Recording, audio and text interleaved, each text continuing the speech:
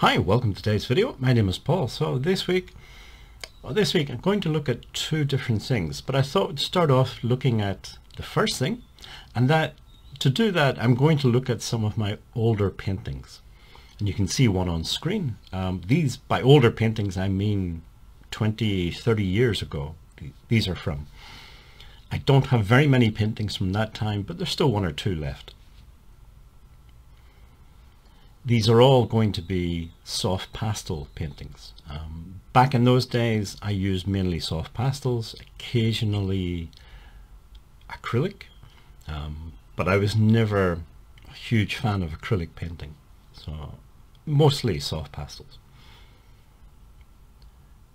The first point that I sort of wanted to make was, if you're getting into art, or if you're getting back into art, in my case I'm getting back into art. So I did art for a few years, maybe 5 years or so, when I was young, a long time ago. And then I stopped, and for at least 20 years or so I didn't do any art. And it was only a few years ago that I decided to try and get back into doing art again.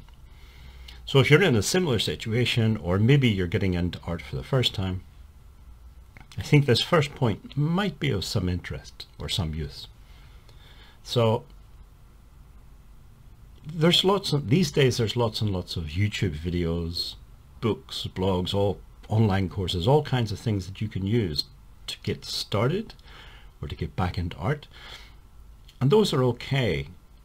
Some of them are very good. The problem with them is that sometimes people will do this course or watch this tutorial, maybe read that blog post, and they're jumping around, and maybe very quickly you're going to realize that art is not a rule-based thing.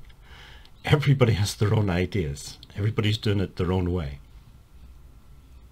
There's some overlap, of course, but if you follow this person and you listen to what they say, and then you go and listen to someone else, you might find that there's some difference, and they're putting different emphasis, and they may even be contradicting each other.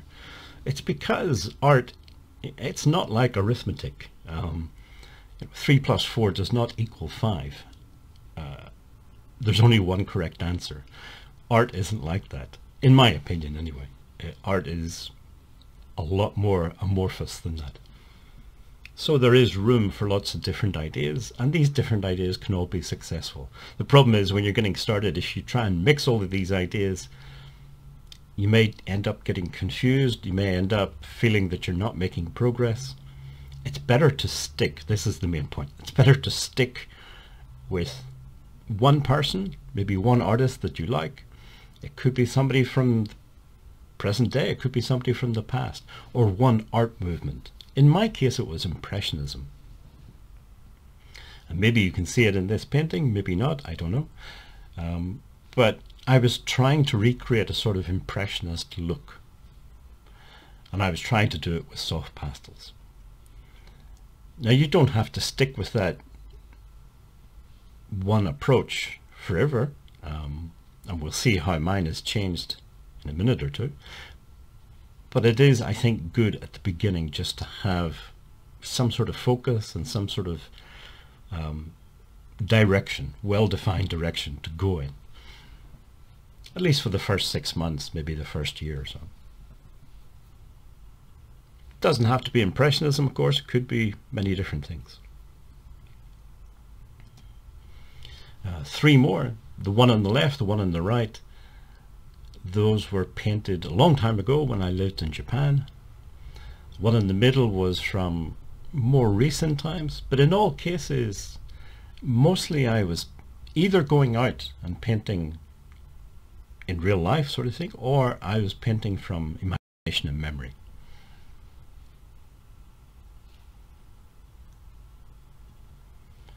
And finally, the one on the left is the oldest painting that I have that still exists. It's not the first painting I ever did, but it's the only one I have from way back. And again, I think it's somewhat impressionistic, and certainly I'm using a lot of aerial perspective to try and create a feeling of depth in the painting. The one on the so the one on the left, at least 30 years old. The one on the right is from last week.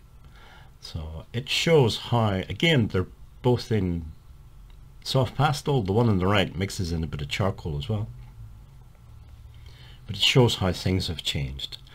I still love Impressionism, but I've moved towards experimenting with minimalism and how little can I do to the paper to turn it into a landscape, that sort of thing. Something that interests me.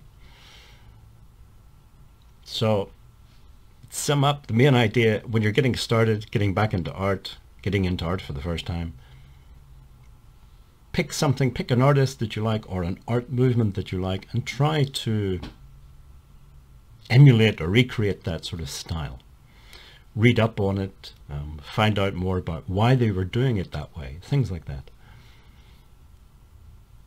You don't have to stick with that. After 6 months, a year, maybe you decide you want to try something else. And that's what I did. I moved from sort of Impressionist style to a more sort of minimalist style. And I might move back, I might move on to something else, but the point is you can change after a while. But it's good to have that first sort of 6 months, 12 months, sticking with one style and making a bit of progress and feeling as though you're making some progress maybe. The next part of the video, going to look at another idea that I wanted to talk about, and also you're going to see me painting, drawing, whatever way you want to think of it, the image on the right.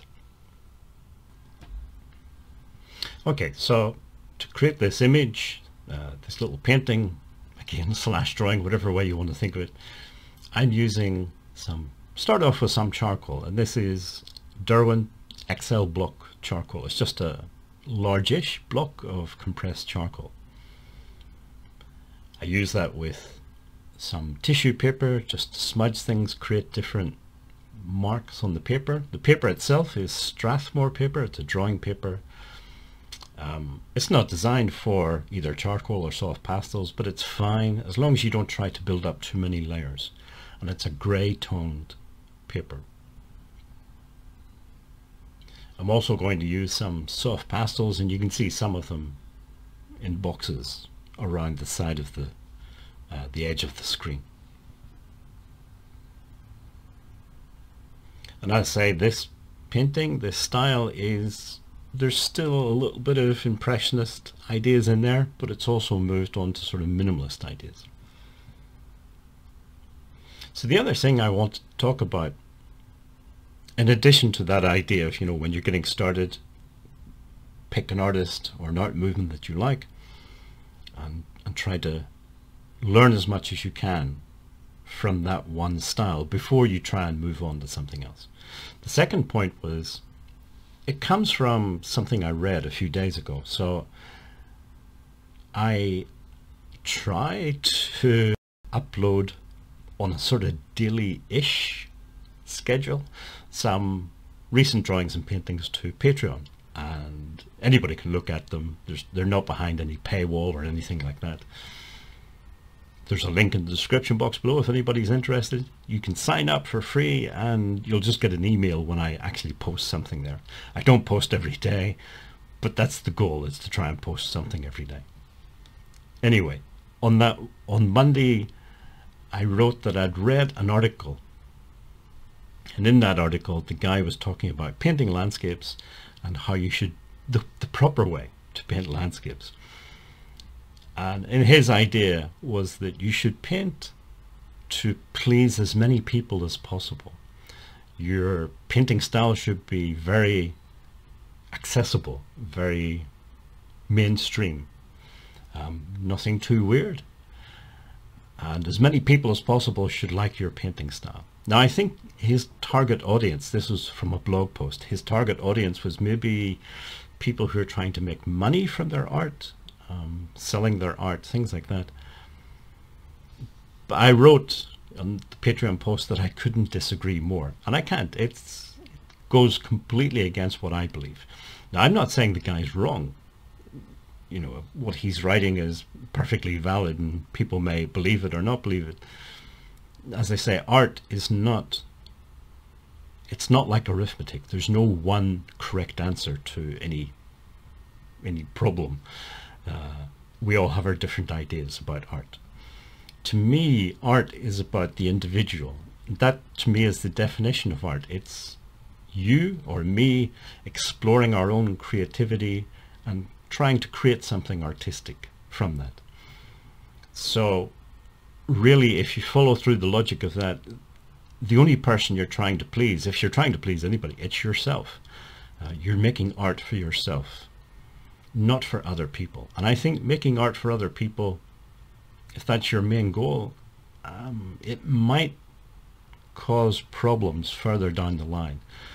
At some point, you might feel that everything you're doing is a little bit fake because you're just trying to please other people. And that's a very difficult thing to do. People can be very fickle. So I think it's better to focus on what you're interested in, what you want to do, and create your own art, and not worry if other people like it or don't like it. As I've said before, I think if you make art, there's always going to be somebody out there that will like your art. No matter how off the mainstream you are, you will find somebody who likes your art. So I wouldn't worry about those sort of things. And I wouldn't, my advice would be different from that other guy's. I can't remember the guy's name, but paint for yourself and don't try to please other people. And I think that way you'll make better progress as an artist. Anyway, those were the 2 points that I sort of wanted to try and make in this video. If you made it this far in the video, thank you for watching and listening, and hopefully see you again in next week's video.